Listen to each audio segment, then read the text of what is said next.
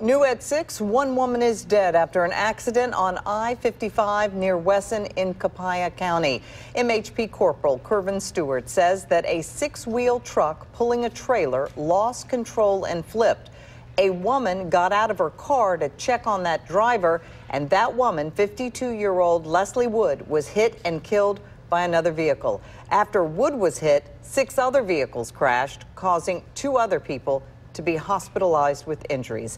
At this time, the southbound lanes of I-55 are still closed, and the crash remains under investigation.